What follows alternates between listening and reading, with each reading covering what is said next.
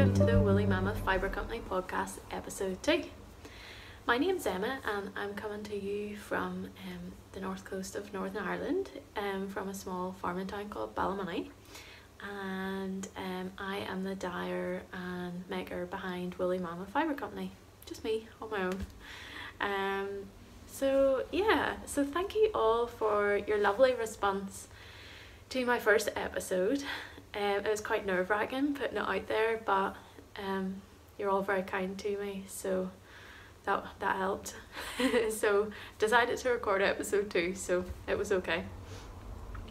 So a few people were saying that I didn't really introduce like about me or where I was from in the last episode.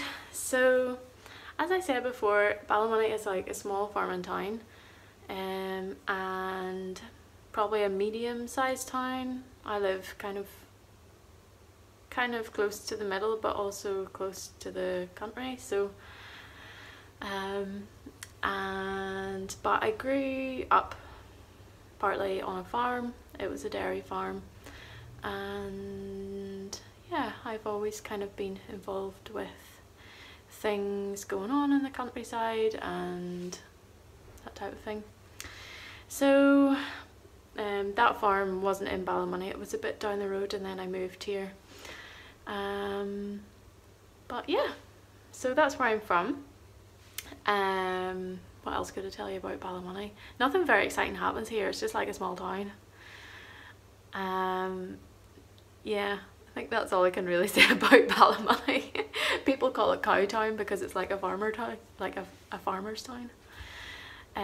So that's its nickname around here.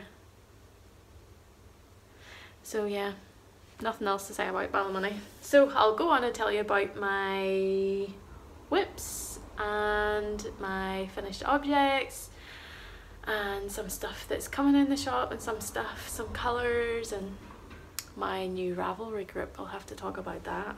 Very exciting. So the first finished object I have is, just let me get it, is my socks in all treats, no tricks. Have to always make sure I say that right. So this is one of the Halloween autumn specials. It was supposed to be more like trick or treat, like darker and more purple, and then it turned out really like sweet and nice, so I was like, oh, it has to be no tricks, all treats. All treats, no tricks. So yeah, so it's just like a plain vanilla sock. I've been so, like, I've had quite a lot of things on, so my knitting, I haven't had much brain power to knit, so I've just been using the same recipe that I normally use. So I cast on 64 stitches, which seems like quite a lot, on 2.5mm needles, and I'm starting to think now they're a little bit big perhaps, and I think they would possibly wear better if they were a little tighter. So yeah, because this was my first pair, they're actually on me. This was with an oak colourway, a one of a kind. I think it was a oak 1 maybe. But I like it quite a lot, so I might make it a proper thing. So I've been basically wearing these really hard, and I think they're slightly too big for me, which doesn't really help the wearing of them, but they have been doing quite well. Basically, I'm really hard in socks and I don't show them any mercy. So yeah, so I've been wearing them in the studio every day, in the garden, out on walks, literally like every day pretty much. And the warmth from them is unbelievable compared to other socks that I have. So I really like them. They have very slightly felted around the toe and the heel. But I had this book that I was reading a while back. It's called The Old Hand Knitters of the Dale. I'll insert a little picture of it here. I can't remember the author's name. I think it was something, possibly. Oh no, maybe not. and they actually knitted the socks a few sizes too big and stockings as well, and then felted them, I guess, so A, they would wear better, and B, they'd be warmer. So I don't know, maybe that's something I'll try. I'll knit like a couple of sizes too big and then felt them and see what happens. Might be interesting. But so far there's absolutely no sign of holes, which is great, and there shouldn't be holes because I've only had them like a couple of months. So I'm expecting these to last pretty well. Yeah, so in the Ravelry group, maybe I'm going off on a slightly on a tangent here, but in the Ravelry group I started a thread called No Nylon Sock Experiments. So anyone that's tried no nylon socks can give tips on how best to knit socks and to care for them. Socks without nylon, that is, to make them last as long as possible. So there's probably loads of designers and people out there who'd be, it'd be cool if they would want to contribute. Because there's probably techniques that I don't know that you can use to reinforce areas or things like that that I'm not that sure about, but yeah, there's probably ways that you can knit socks that's better than just a regular way that you would knit socks. So yeah, so that's in my Ravelry group. There's a link in my link tree in my bio on Instagram, so if you want to join the group you can join it there and add your thoughts about what you think of all of this. But I think next time I'm going to knit socks, I'm going to cast on maybe like 58, I don't know, what do you cast on? Or maybe I should go down in needle size to see, I wonder if that would help the wear also. And I just do like I always do this type of heel. It's a heel flap and gusset. But I was wondering if it was basically possible, you know, you slip the stitches, it's like slip one, knit one, slip one, knit one, and then on the other side it's slip one and then purl to the end. I wonder if it's possible, I think it is, I've done this before, to slip on both sides but on, you know, the opposite stitches, so you're still knitting obviously. And I wonder if that would reinforce the heel any. Don't know, it's just an idea. And then the toes, I don't know what you'd really do to reinforce them, haven't had any ideas for that, so if you have ideas do let me know, I'd be interested to hear. But yeah, so no brain power, vanilla socks. The month of October there was loads of orders, so thank you everyone. But I was really busy packing and dyeing and packing and dyeing and packing and dyeing. So yeah, brain power was like, ooh, zilch. So that's that. My next, actually, I think those are my only FOs. Onto whips. So the last time I showed you, last time I was doing a podcast, I was just about to start Andrea Myrie's Weekender sweater pattern in newest wool Seath. Hope I say that right. Newest wool, you can keep me right. And I was like, oh, tubular cast on, freaking out a little bit. But anyway, turned out it was easy and it was fine. And once I got the cast on done, I really enjoyed knitting this. So I have knit up to here, so I just need to do the 3 needle bind off and the sleeves. Looks, so I just ran out of storage space in my phone, so here we go again. So this is my Weekender sweater in newest wool Seath, and I'm just about to do the sleeves. So there's a, well, I was going to say there's a nice bit of positive ease. I think there is, but I may have tried it on, I'm not sure. But this is going to be really nice to wear for Christmas. So I'm excited to get started on the sleeves. I know people have this thing about like not liking knitting sleeves, but I like it. I think it's kind of fun because you're kind of like, oh, you're almost finished the project and you can almost wear it. So I kind of like the sleeves, they're fun. And everyone will be going, oh. Anyway, sorry. My next whip is, so last time I did a podcast, I think I showed you my Skooker shawl by Melody Hoffman, and I haven't made any progress on that, so I'll maybe pick it up again sometime. But I've started another shawl by Melody, something I thought maybe that would be a little easier, possibly, but challenging enough to kind of use my brain a little bit. So this is the Plume shawl.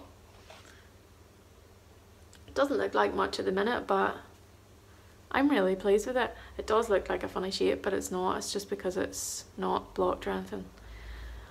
So you can see the nice, it's nice lace work and garter stitch sections. And then here there's a lateral braid, little lateral braid row, which I've never done before until last night. So I just looked up the tutorial and it was easy, it was fine, and it was quite nice. And yeah, so you've the nice lace sections and then it's broken up by the garter stitch sections. So I'm really enjoying this. So the yarn I'm using for this is my BFL Massim 4-ply. It's 400 meters per 100 grams. So when I swatched for this project, I didn't quite achieve gauge, but I was okay with it being a little bit bigger. I think it was originally designed in a Verb for Keeping Warm's even tinier Annapurna. So that's like 500 meters maybe per 100 grams. So this is 400 meters, so it's going to be a little bit bigger. But I did switch down needle sizes to, it's supposed to be a, I think 3.75, but I went down to 3.25. So it's going to be a little bit bigger, but that's okay. That'll be nice for the winter. So yeah, the yarn for this, as you can see, I've never actually dyed multicolored on the grey base, and I was not really sure how it was going to turn out, or like what I'd think of it, or I don't know. The grey bases always speak to me of being like solid colours or semi-solid colours, but I was just like gonna try it and see if I like it, and I did, and I love it so much. So yeah, you can see some of the different little specks of yellow and purple and pink, but it's not, it's still like really muted, so it's not like, it's not in your face at all, and from a distance it just kind of looks vaguely purpley pink-y kind of. So I'm knitting this on my Chow Goose, which is nice. So I'll show you what it looks like in the skein. Doesn't look overly attractive in the skein, I don't feel. Maybe I'm not supposed to say that. But when it's caked up, it looks really nice. So, and it's knitting up so nicely, so I'm really pleased with that. So that might be something that I potentially could offer kits for, or maybe I'll just have different colours on grey bases more often. I don't know if that's something you'd be interested in seeing. So yeah, so I'm really enjoying that. It's just, I kind of got to the stage there where I was knitting so many vanilla socks, like I think I was nearly on my 3rd pair, that I was like, no more socks please. So even though I love knitting socks. So yeah, so there is that. And by the way, I'm not just knitting socks for the sake of knitting socks, in case you think I am. I I'm trying to replace all the socks in my wardrobe that have holes in them that aren't knitted. So just ones that have been bought to me or I've bought in the shop. I'm trying to replace them all with knitted socks. Well, they all end up in holes anyway, so that's why I'm knitting so many socks, and I'm trying gradually to replace them as they start to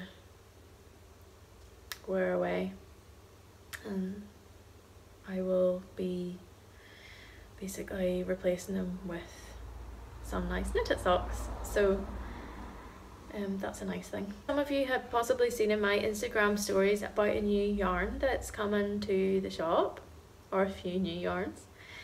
The first one is a Teeswater blend. I can't remember what it's blended with.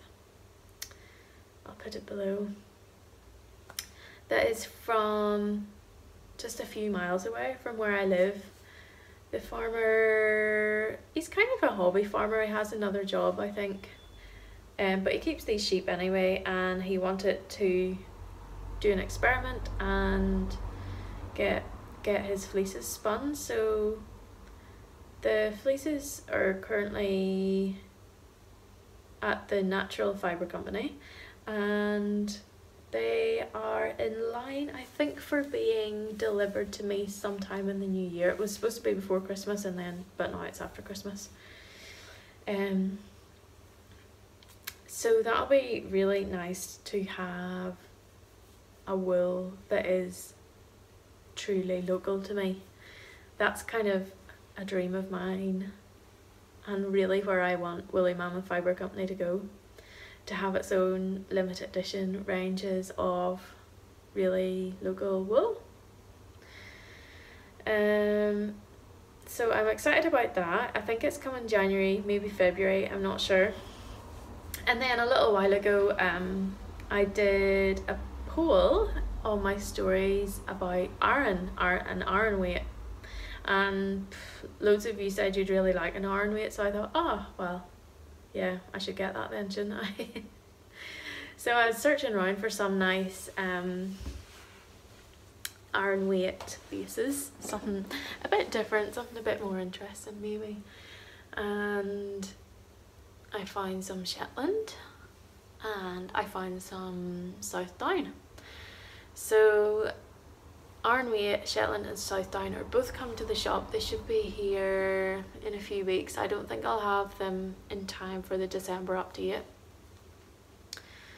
but we'll see. It'll probably be January, February when I release those. Also because I should have said this at the start, I'm actually podcasting today because I'm having some electrical problems and I'm waiting for the electrician to come, so I can't dye anything, which is rather a shame, but hopefully it'll be fixed soon. So yeah, that's why I'm podcasting today rather than actually dyeing. Otherwise, yeah, so I haven't actually managed to dye anything yet for the next update, so it might be a bit of a panic. I'm not sure. But hopefully he'll be able to come Monday at the latest to fix it for me.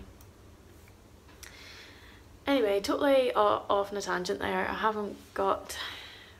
So, sorry. Anyway, this is the next thing I'm going to be casting on when the right needle size arrives. When the right size of cable arrives.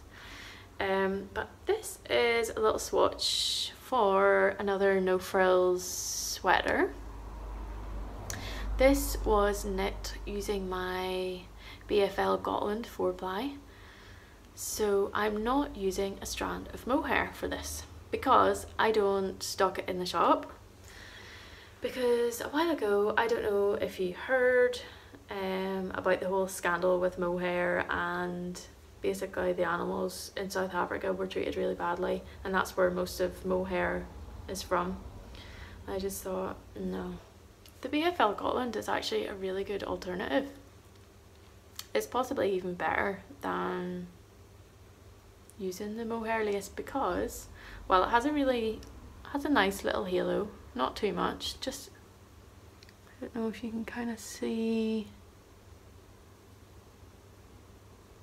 It's got a nice yellow.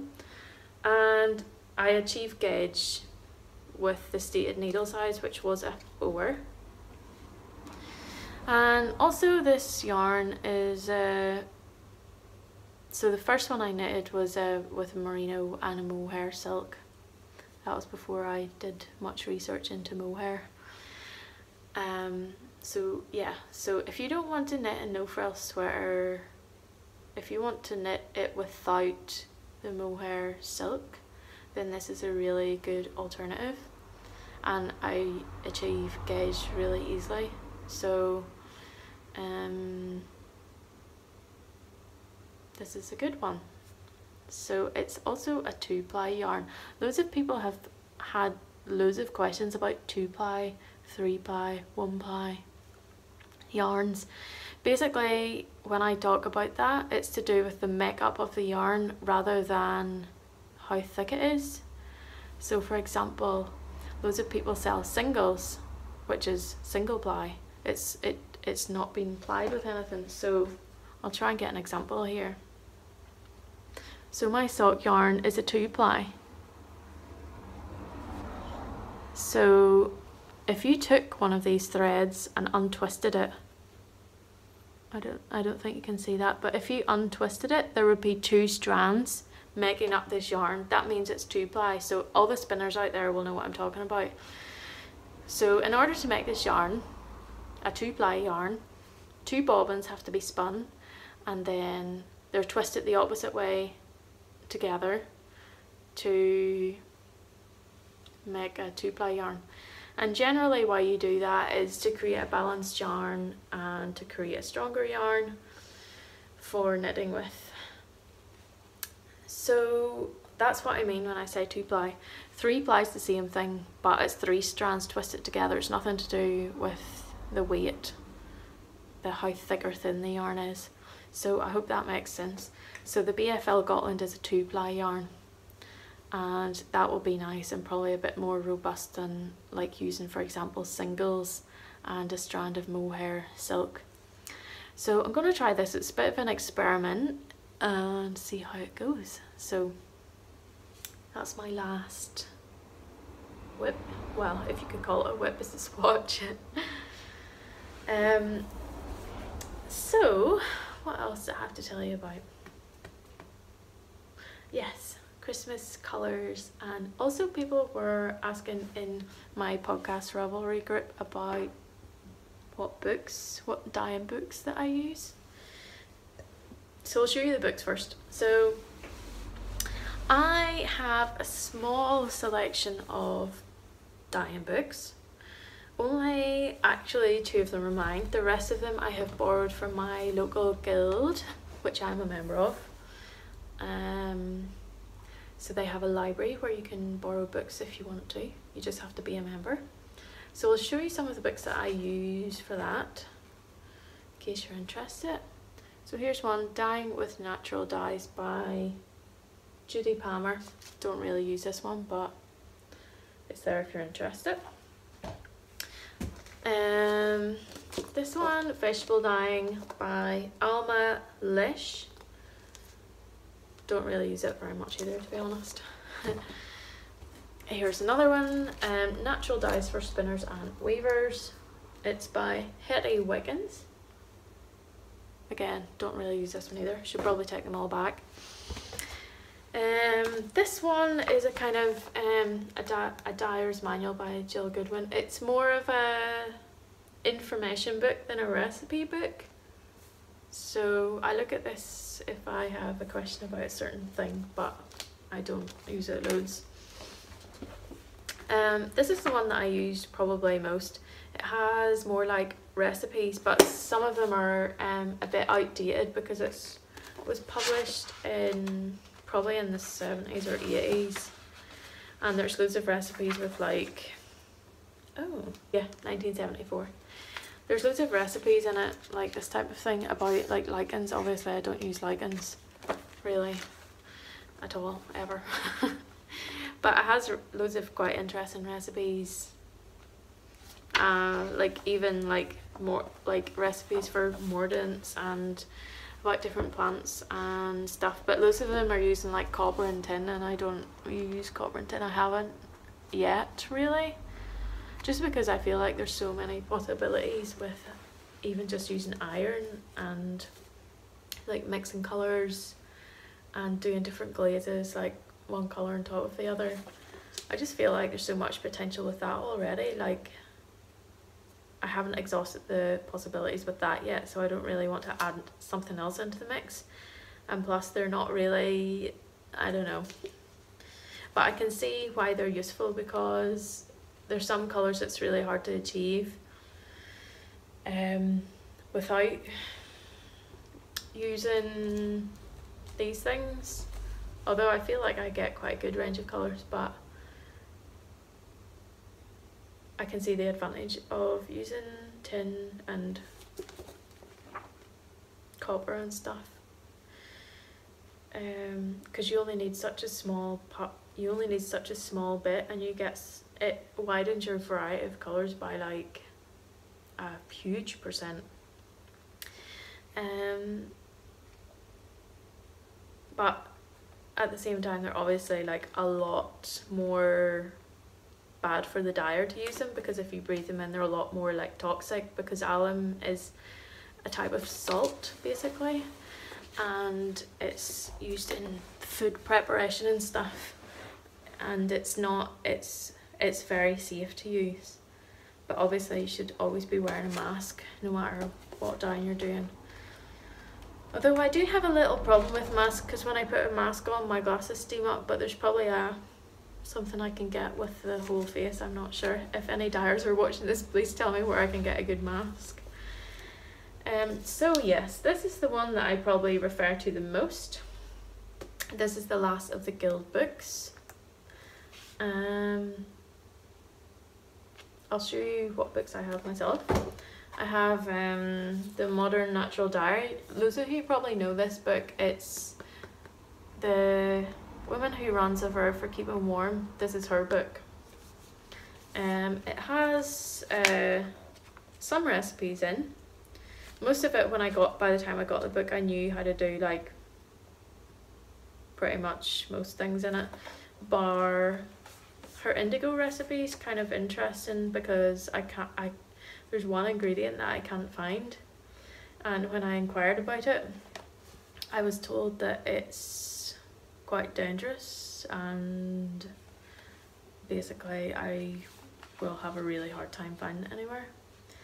And I think it's sodium hydrosulfite, so yeah, haven't used this recipe, but there's that, and it's very beautiful. It's a lovely publication. It's a really nice book, hardback and everything, really nice.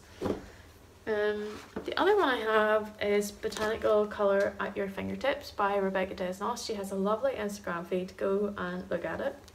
And her book is gorgeous. It's full of lovely photographs, and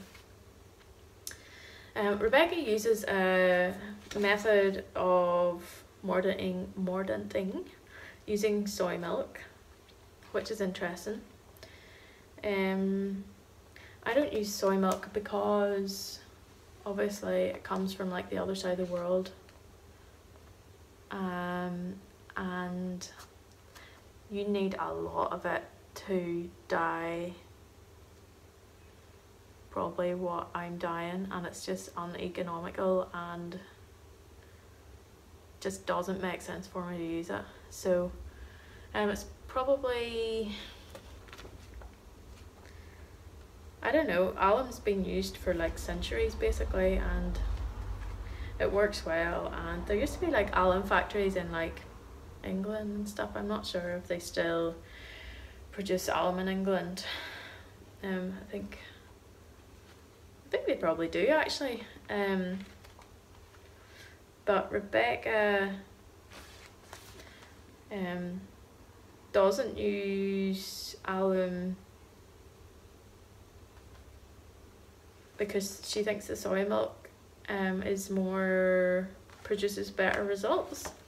And probably if I was just dyeing, you know, just for well, I do dye for fun, but if I was just dyeing smaller bits of fabric, I might try it just to see what the difference is and that type of thing.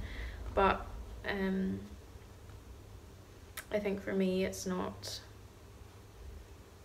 doesn't make any sense to use soy milk. Try and keep it as local as possible, I guess. In saying that though, well, obviously it's all well and good saying keep it local, but loads of dyes come from all around the world because that's where they're grown. But I think the problem with this for me is that I would need so much of it that it doesn't make sense to do it. But lovely publication, nice recipes, loads of questions answered. She talks a bit about iron water, which is really nice, and pattern making with iron water, which I like, which I do sometimes. Trying to think what else. So yeah, I've talked quite a long time about dyeing and what works for me and what doesn't work for me. Some of you were asking about the multicolored skeins that I've started doing, like for this. And this is just a method of bundle dyeing. So you just basically set the skein down and you can put your extract or your you can put your extract or whatever it is your plants or your botanicals down, and then you just roll up the skein, tie it up and put it in the pot, and then you just leave it there and simmer it for a little while. So that's how I do the multicolored. So yeah, I do use quite a lot of extracts. Now the reason I use quite a lot of extracts is because it's much easier to make repeatable colours, because it's more accurate, like when you weigh an extract rather than weighing and not like a picked dye stuff, because when you pick a dye stuff there's obviously a certain amount of water content in it, so you'd have to always make sure you weigh it at the same time or you dry it out to the same degree every time. So I think for that as well, it's probably makes sense for the repeatable colorways, but I still do like to experiment with plants from the garden. I recently did a garden club which was made with things from the garden, which is really fun. I'll not say what they are in case people haven't got them yet, but that's still a passion of mine, and it's just something, if I had a month off dyeing for the shop, what I would do is go around my local area and try out different things that I'd like to try dyeing with. So yeah, so I still have, I would probably, most of the stuff picked from the garden and dyed would be around autumn time is when I do that, or the summer. It depends what I'm using. There obviously is a lot less stuff in winter. You'd have to look a lot harder to find stuff. It wouldn't just be, maybe it wouldn't just be in your garden. But yeah, I still do use stuff from the garden sometimes, and I'll usually always say in the listing if I've used stuff from the garden or what plant it's from. Sometimes I say. So yeah, so I use a mixture of extracts and stuff from the garden, stuff from the farm, that sort of thing. I thought I'd take just a second to show you my new packaging, which I'm totally in love with. So I said I'd be changing over to paper mailers a while back, so I've managed to organise that and get them. So they have a little gusset, so perfect for putting wool in. The reason I am changing from my compostable poly mailers to these is because not everyone has a compost heap at home, and not everyone has the facilities to you know, they don't have a garden to go and bury it. So that's why I'm changing, because it's easier for people to reuse them, it's easier for people to recycle them, and yeah, that's why I'm changing basically, because we don't want all of those compostable mailers going in the black bin, because that kind of defeats the purpose of them a little bit. So yeah, and I have my stamp, you can see my stamp here, and at the moment I'm using washi tape and a sticker, but those will be phased out in favour of brown printed paper tape, which is coming in the next few weeks, I hope. So, and the yarn will be wrapped in newsprint and slipped inside this nice brown paper bag, so I hope you like that. And yeah, new colours come to the shop. Oh yeah, stuff coming to the shop, nearly forgot to tell you all. So the next update will see the launch of 2 patterns that have been designed in my yarn. One by Ullan Knit, probably loads of you follow her on Instagram. So she designed a shawl called the Gizmo Shawl, and that's in my BFL Massam 4 ply base. So that will be released on the 1st of December, and I'll have probably a few little kits for that. The second pattern that is being released on the 1st of December is one by Sustainablist, which is Verena Coors, and she designed a beautiful colourwork sweater in my Wensleydale DK base. So some of you have probably seen the photos, but it's big snowflakes, and it's really gorgeous, it's really nice. So I'll maybe put in a photo or something here if I can figure out how to do that.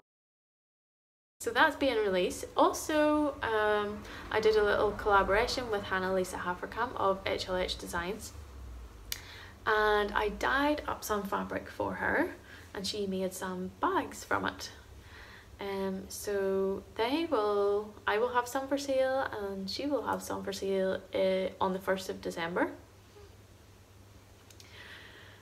And they're made of Irish linen. I got it from a factory near where I live, and I dyed it up here in my studio. And so her bags are really lovely, and yeah, they'll be available in my shop and her shop. The other things that will be available is a few festive colourways. So I had this one in the last update. This is Holly. So just really, it's quite fairly minimalist. It's quite just with a bit of red and green. So that's quite fun. I think that'd be a nice pair of like Christmas socks. Or maybe if you wanted to knit, I know someone's going to be knitting a stocking with this, which would be quite fun. And you get a few out of this, I think, or just one big one. I'm going to be having in the next update also some sock sets. So these are just some of the minis that I've made up for. I'm going to have some mini kits as well, like just a few with minis, different sizes of minis, and then I'm going to have a few sock kits as well, because I didn't manage to make that many in the last update, so I thought, better make a few more, and they'll be in more kind of cooler toned. I'll do some bonfire and pumpkin, but I'll also do more colour tones, so maybe slightly more bluey, greens, greys, that sort of thing.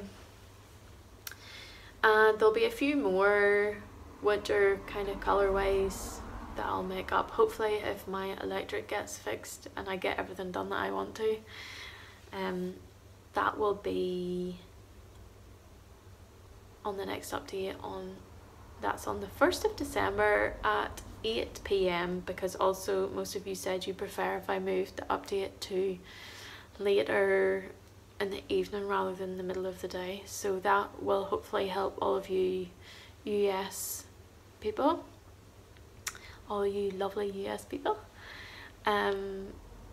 So, oh, and I have to tell you about the knitting retreat as well. So many things to say. So I'm organising a knitting retreat with Kate from Hawthorne Cottage Craft. She has a lovely podcast, so you should all go and watch it. And our retreat is going to be from the 1st to the 3rd of December, and it's going to be in Northern Ireland from the 1st to the 3rd of December. And our special guest, who is coming all the way from the Hudson Valley, is Aidan the Knitting Monk. So he is going to be running the weekend for us, and it's going to be all about contemplative making, intentional making, making with a purpose, and he's going to run all our sessions thinking about these themes. And yeah, we're going to have the accommodation is a retreat centre which is in Larne, and Larne isn't probably known for being the nicest place, but this retreat centre is beautiful. It's like an old building, and it's called Drumalis, so you can look that up if you want, Drumalis. And it looks out over the sea, and it's kind of up above the town, and it's just really calm and lovely, and it's got a big garden. And yeah, if it's a nice day, you could sit out and look over the sea and knit. So that is happening next year,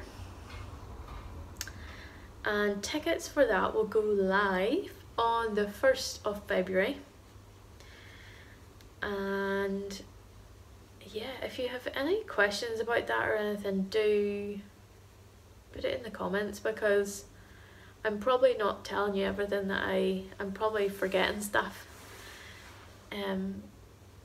So yeah, we're so excited about that. We don't think there's any other knitting retreats in Northern Ireland like that. And hopefully there's only 17 spaces, I forgot to say that. So if you're thinking about coming, we would love to have you.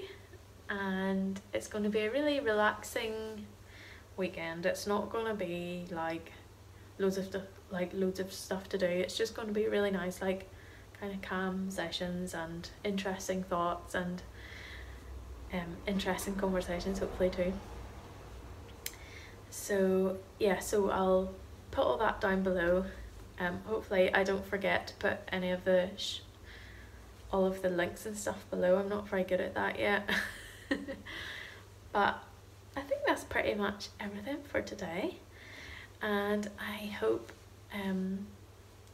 the dark evenings aren't too bad, and that you can all get the fire on and enjoy some knitting and lots of cups of tea and nice dinners and all of that stuff. So I'll just I'll say bye bye for now until the next time.